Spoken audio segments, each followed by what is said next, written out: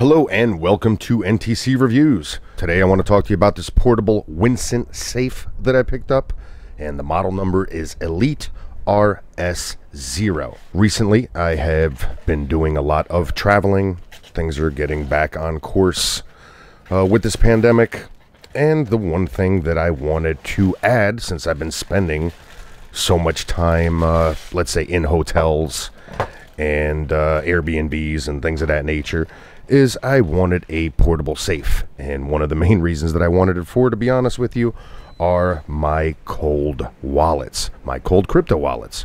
I do realize that none of these safes or any safe out there really is 100% proof, but what I try to do is have some sort of deterrence so that it makes things a little bit more difficult for those that have prying eyes or let's say sticky fingers. And I came across this Wincent portable safe, liked the specs that I saw on it, and decided to give it a try. In many of these hotels, they do provide a safe, but I wanted something that I was more so in control over, pretty much the whole process, as opposed to management having access and certain hotel personnel having access to the codes. So let's get into some of the specs and features on this Wincent portable safe. This safe has a built-in lithium battery, which you charge with a USB-C cord, so no need to worry about replacing batteries or changing out batteries. So that was a pretty cool feature. So what I did once I unboxed it was to plug in the USB-C cable, make sure that the battery was fully charged, and once it was fully charged I was able to go ahead and begin the setup process. The number 4 is an on and off switch. You press that down for 3 seconds, turns on your safe. The default combination is 1 2 3 4, so always keep that in mind, but I've already gone and changed that to 4 3 2 1. As you can tell, everything turns green because the battery's fully charged. You know you're good to go, and the safe opens up. So inside the safe, you basically have a bag with all the little extras and contents that we'll get into in a minute. A little pad here to protect the goods that you do place in here. And once it is removed, I also want you to notice that there are 2 holes in here. So if you wanted to, let's say, permanently affix this to somewhere, whether it's in your vehicle, whether it's in your home, you do have that option. On the inside here, which is tough to tell here in the daytime, there is an LED light. So in the dark or in a pinch, it does illuminate in order for you to see the contents of your safe a little clearer. Also, relatively tough to see from this angle is your reset button. And this is the button that you'll be pressing depending how you want to set it up, whether it's the regular combination lock, whether it's the accompanying fobs that come with this kit, and I will be getting into that in a minute. So for now, let's go ahead and get into the contents of this little bag, which contains all the goodies. I'll just go ahead, open it up. In here you have your user's manual, which will basically tell you how to set everything up as far as your fobs that are accompanying this and changing your passcode. Very easy to read, easy to understand, so that is pretty good to go. Inside of here, I'll go ahead and empty it all out, and we have your locking cable that I'll show you how to affix to the safe in a bit.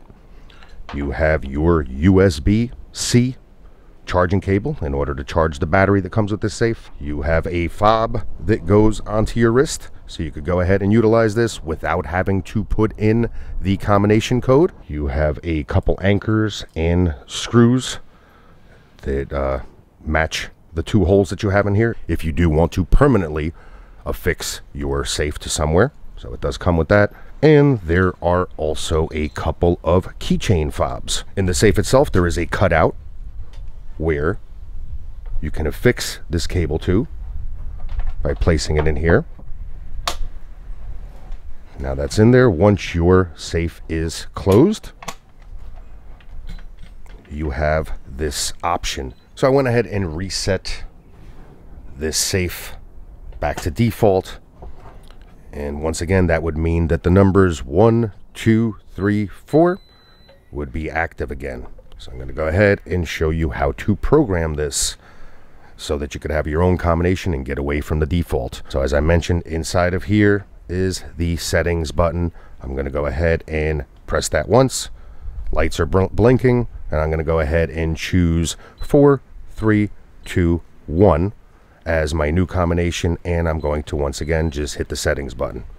It went off, so we should be good to go. I'll go ahead and close it.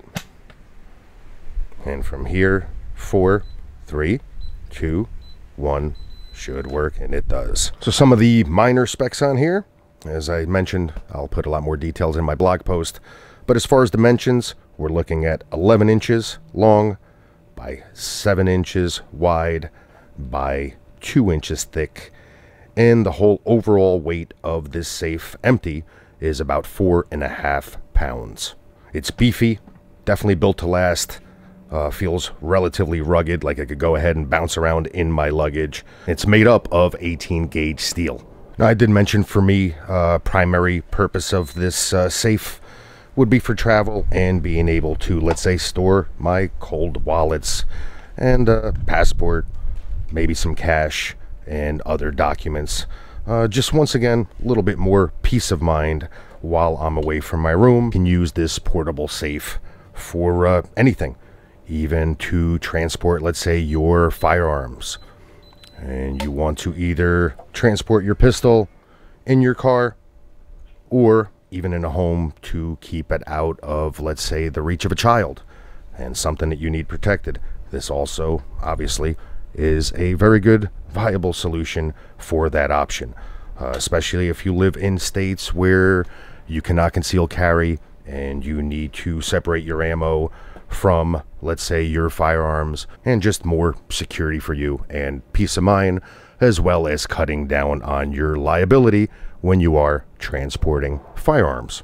So bottom line, if you are looking for a portable safe that has a lot of options, built well, and will definitely give you some peace of mind while traveling, whether you're local or abroad, definitely take a look at this Elite RS0 model safe by Wincent.